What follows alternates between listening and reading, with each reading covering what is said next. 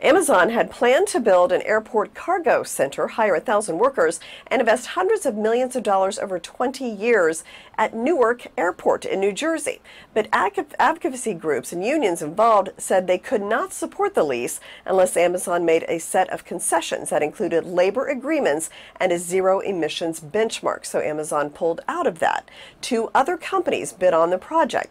MetaQuest headsets will finally stop requiring a Facebook account. Users will still need a Meta account, and that will start rolling out next month. Meta account creation requires lots of personal information, including your name, email address, phone number, date of birth, and payment details for buying apps. Well, Walmart is making its in-home delivery service available to Walmart Plus subscribers for an extra $7 per month or $40 per year.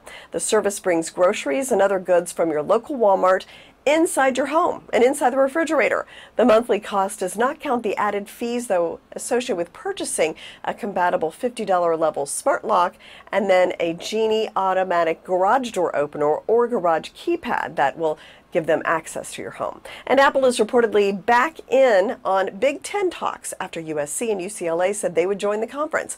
Apple TV Plus has been developing its sports portfolio, which includes a package of Friday Major League Baseball games and 10-year streaming deal with MLS. Sports Business Journal reports that media rights for the Big Ten's next deal are already mostly divvied up, but there are still some games available.